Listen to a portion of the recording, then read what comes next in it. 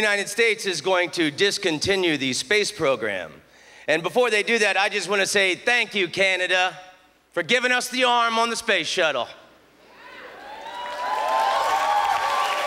You ever seen it? It's got a Canadian maple leaf on it right here. Helps us grab stuff. Before Canada gave us that arm, we would go, oh shit, and watch things float away. All my family are hardcore Christians, and they're all overweight. And they're all trying to lose weight on these low-carb diets where you don't eat bread. That's weird. Christians not eating bread. And Jesus said, take this bread and eat it. It is my body. And the disciples said, Jesus, we're all on low-carb diets.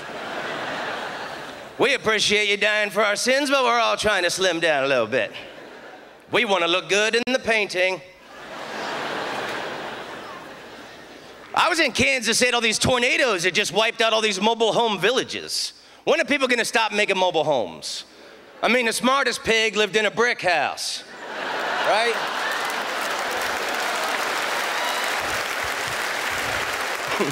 It's as simple as a children's story. Well, a new day has dawned in America, ladies and gentlemen. I'm excited about the future because Barack Obama is magic. I love Obama, man. Number one, now when I go to Europe, I don't have to pretend I'm Canadian anymore.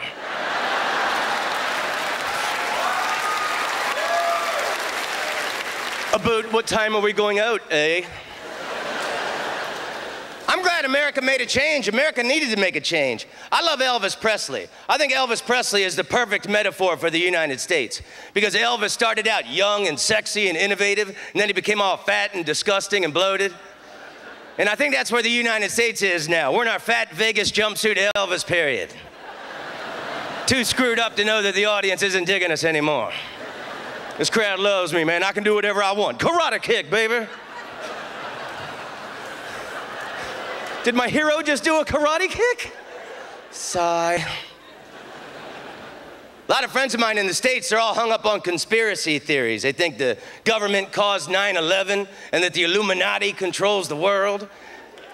And all their conversations always start out with the same piece of evidence. Hey, man, you ever look at the back of a dollar bill? It's got a pyramid, and at the top of that pyramid is an eyeball.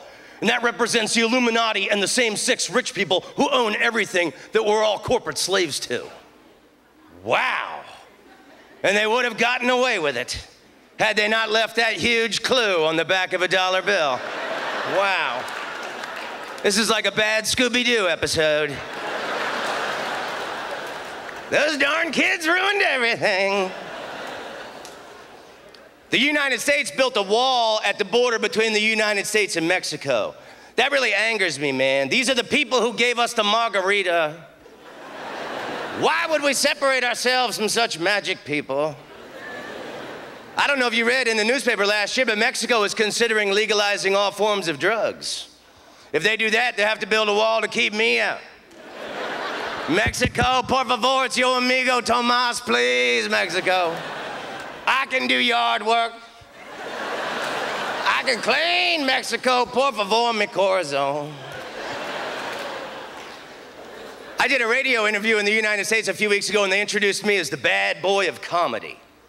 I never said I was the bad boy of anything, nor do I want to be introduced as such. Only in comedy do you ever hear that. You never hear that in other professions. You never hear, he's the bad boy of gynecology.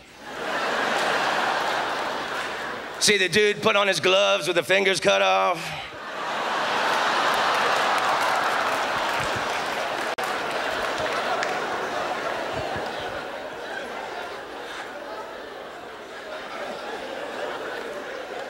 I've been lucky enough to perform in Australia the last few years. I love to go to Australia because when I was a little boy, I had a koala teddy bear. I could not sleep without my koala teddy bear. I'd cry and I'd cry. So the last time I was in Australia, I went to the nature preserve to see the koalas. And the zoologist told me that koalas are promiscuous beings. They have many different sexual partners, and they screw around so much they even get syphilis. I had no idea I was sleeping with such a dirty little slut. You guys are wonderful. Thank you, Montreal.